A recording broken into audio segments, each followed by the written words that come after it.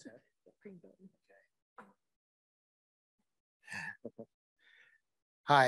Hi, my name is Chris Adams, and I'm with the Forest Service. I've been an archaeologist with Forest Service for 26 years now. But before I started with the Forest Service, I worked in Arizona at a variety of sites over the years. And one thing that became interesting to me was the use of feathers incorporated in designs. And so my first work in the Salado area out around Phoenix, I used to look at some of the pottery and go, boy, the feathers are interesting in some of these concepts. Later, when I moved to the Springerville area, I started to notice it a lot more in the, what you would call Zuni glazewares and stuff like that. Moving to the forest side of it, I've been with the Gila National Forest 14 years. I work out of Truth or Consequences, New Mexico. And so I have the Black Range and Wilderness. And so I usually use this concept. I have Apache in the front yard and Mimbres in the backyard. So when I travel back and forth, so what I wanted to do this afternoon was to talk about some of the imagery that I've seen that has interested me in the Mimbres pottery. And so there's been a few pictures that Danny had that you're gonna see, and hopefully, let's see if this is gonna work. It is not clicking for me. There we go, wrong button. So to start this talk, Danny had a map. I have a map similar. I don't have all these sites that you're gonna see some of this pottery from. This map is pretty much kind of the center and the northern part of the Gila National Forest, where I've been doing work on other aspects of the Mimbres. And so what I'd like to do is just to kind of get into some of the things that I'm seeing in the Mimbres pottery. And I would like to start, a lot of these images are both museums, the NAN Ranch here at the Western, Forest Service has a few pots, but the majority is coming from the Mimbres site. It's a pottery where I call it the warehouse, where everything is stored basically that archaeologists go to. And so you'll see the MIM PID number. But what I'd like to do is to talk about turkeys, because each of these vessels is a turkey. And one of the things that I noticed early on, and when Danny took over looking at the NAN collection, was the tail feathers seemed to be very represented and a unique style. And so looking at that, I was like, could one actually see that this is turkey versus raptor, songbirds, that kind of thing? And so I have a lot of work on my table with the black fire going on. So I had very little time to play at this when we talked about this presentation, if I would do it. And so these vessels that you see here are a unique blend of illustrations of turkeys. And I will say that after looking at about 600 different vessels, turkey is probably the most prominent bird in the Mimbres pottery, followed by swallows. You have a few raptors and various things, but the style of the bird is unique. And when you look at it, there's some similarities here. And let me move up. On some of the feathers themselves, you know, when you're looking at this, and what I've done is I've just kind of blown up the tail feathers. And the tail feathers are probably the best way in trying to figure out what type of bird you have. And so with this, I like the one from Swartz Ruin right here, this one, and I think the other one was from Galaz Ruin, in which it's very descriptive in showing the bird. And basically, in the next slide I have here, it really does a good job in showing when you look at a turkey, especially down here in the Swartz, you have the snood, the wattle, and the beard. And here's another example. This is from a private collection and the beard on it. And this is probably one of the better bowls that exhibits what a turkey looks like. There's no other bird that's gonna look like this. And so, you know, when you're out there looking, and the first thing you're gonna ask yourself is, why are they representing and showing these turkeys? Well, it's pretty important if you're looking. Danny kind of talked earlier about the turkeys that they were finding at Elk Ridge. And we think that we had some bones there that were broken and healed, which tells us these turkeys, they were taking care of them.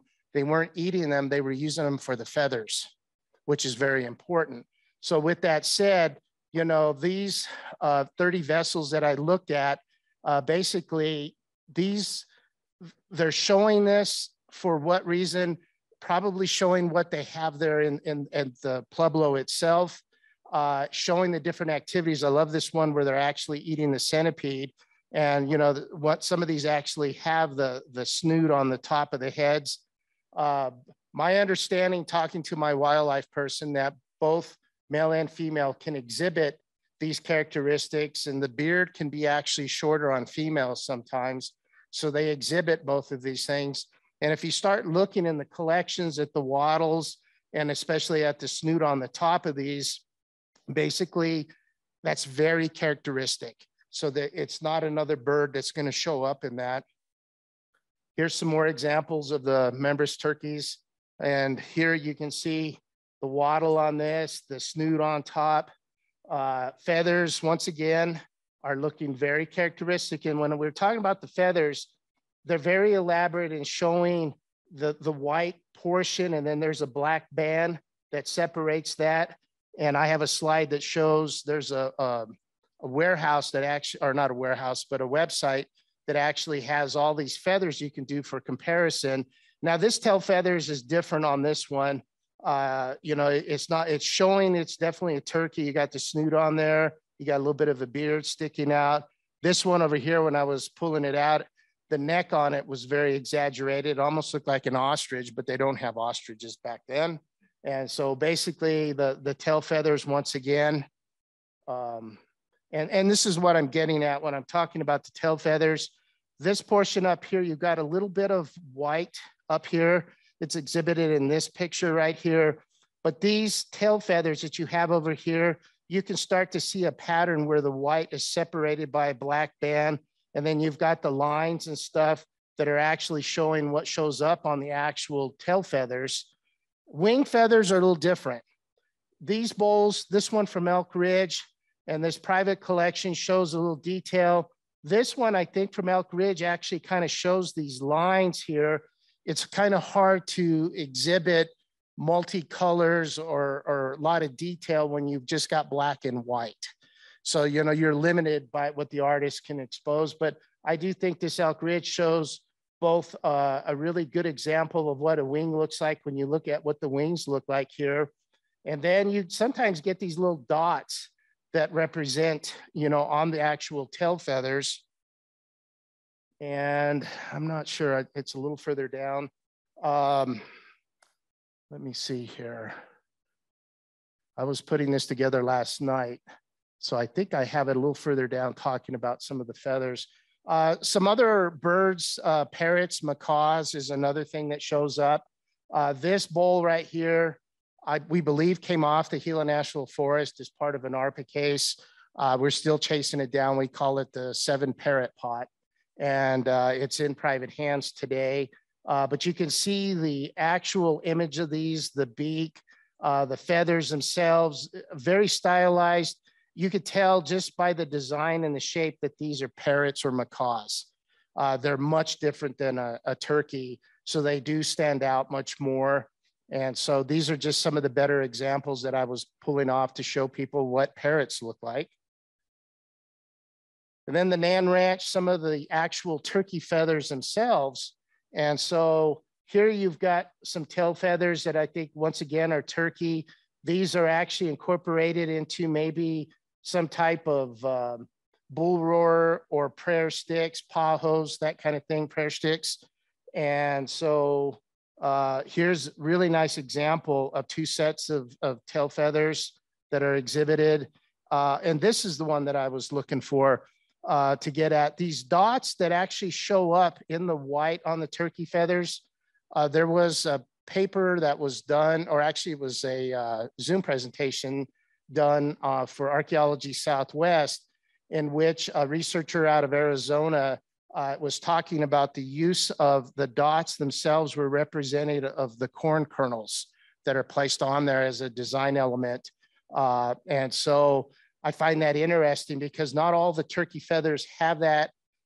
It's a very late phenomena. It shows up more in the Hopi, especially as you get into the northern part of New Mexico. And so just the artist difference right here showing a little more detail on that. But I think as you start looking at this, you start to see a relationship and what resembles and what looks like turkeys. Here's another example from NAN Ranch. Once again, you get these circles, and I think these are actual feather bundles. And so down here as well. And once again, you've got another one here, and that is NAN Ranch itself. And so then we move on to raptors. You know, there's got to be raptors in here. There's got to be eagles and stuff. They're a little harder to pick out, but they're much more interesting. Beaks are different. The layouts that they show on the wings. I was going by what the MIMS site has, what they were calling out as raptors, bird of prey. And so these two were the best examples that I could see. Gila's site, and then the other one is from the Logan Museum, which is this one right here. And you can see that the tail feathers are very elaborate. You know, that one kind of resembles a turkey in a way. But what's interesting is the split feathers here. And Hopi, Zuni, even the Acoma, a lot of times in their feather work, they'll show a split and they'll show a little dark dot, a little dimple on the side to represent a bird of prey. And so I see that here on this one, not so much on this one. The wings are very elaborate on this. I wish there were more raptors to do comparison, but there's not. There was probably only 7 or 8 that I saw in the collection. Like I said, there were about 30 bowls of turkeys. So turkeys give us a much better chance of looking at things.